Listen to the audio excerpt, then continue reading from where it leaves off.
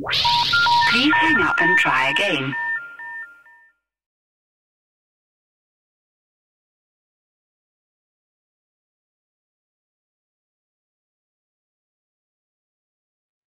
Let us demonstrate a program to generate random numbers. I'm going to use two different techniques in order to assist you to generate those random numbers. Now, random numbers, you might think that is some arbitrary number that was generated magically. In reality, there's a mechanism in Java to help you to simulate that arbitrary values. Now, Java has a peculiar way to do that thing. The most easy way to generate that is by using the math library. Remember that the math library, there's a lot of different methods, as you can see here, or also called functions. And if I click here random, basically it will give you the description about the random. Let's pay attention what it says here. Random function, it will give you back a double. So a value between 0 and 1. And everything that is between those two values should be a real value. So basically, if I click like this, it will generate a random number between 0 and 1, not inclusive 1.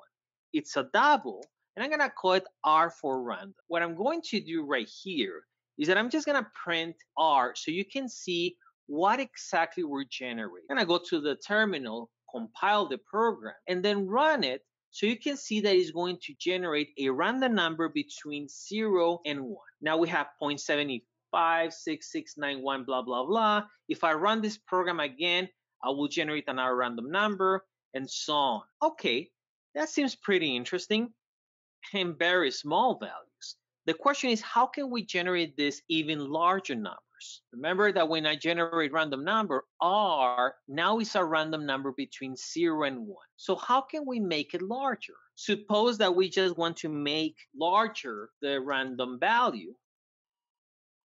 We can basically scale it. So in case we want to make a random value between 0 and 10, we can simply multiply by 10, and that will generate a more larger value.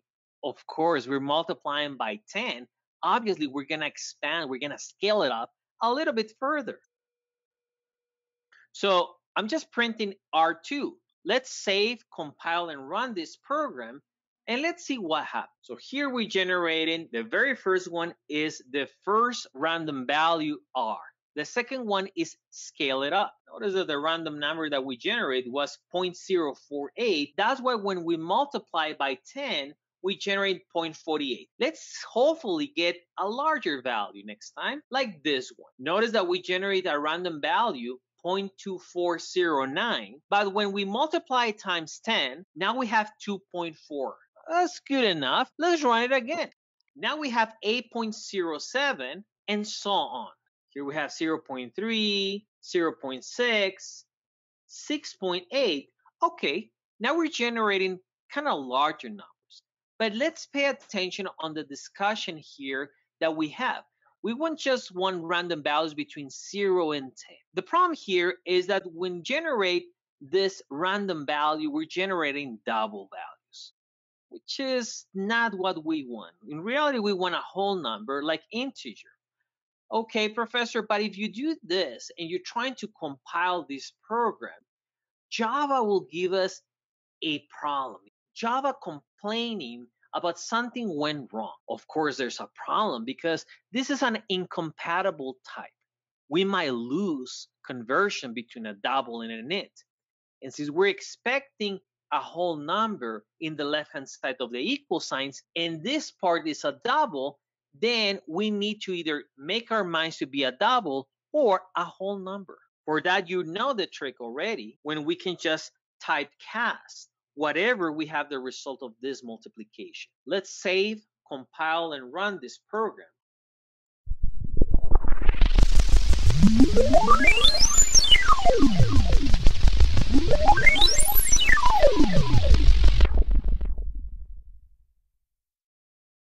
But there is no 10.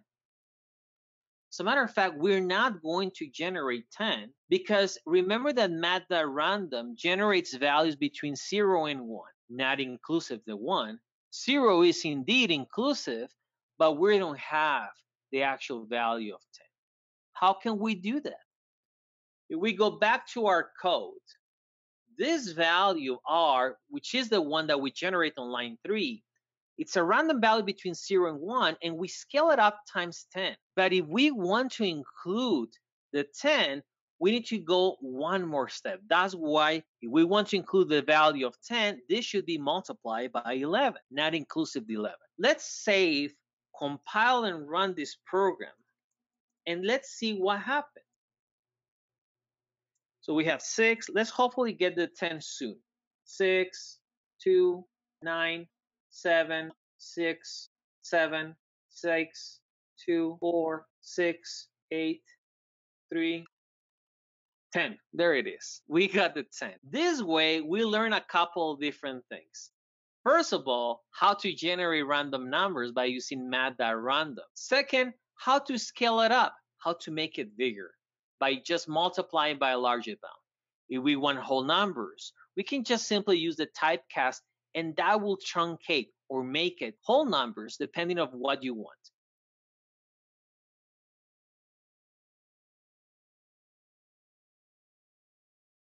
There's another way to generate random numbers. This time we can use the class random.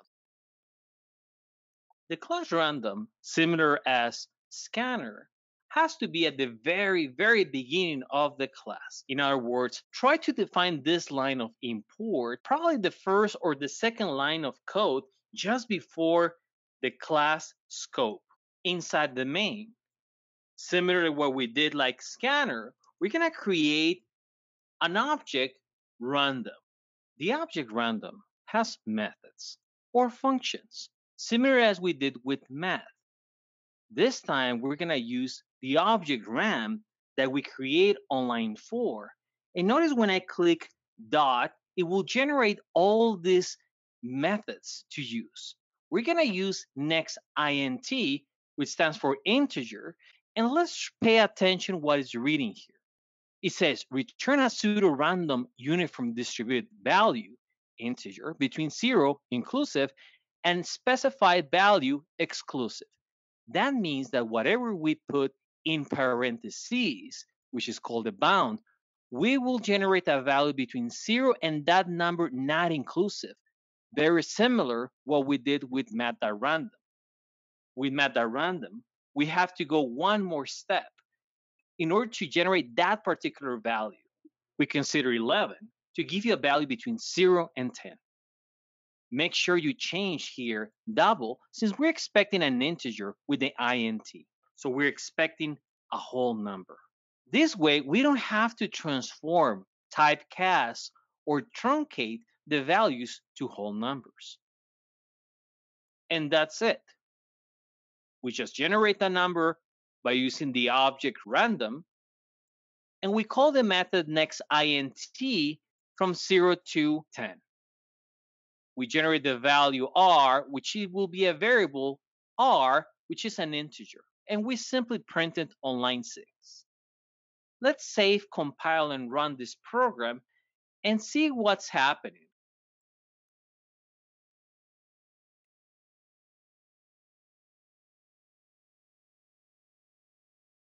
As you can see, we generate values between 0 and 10, inclusively 10, by using the object random from Java.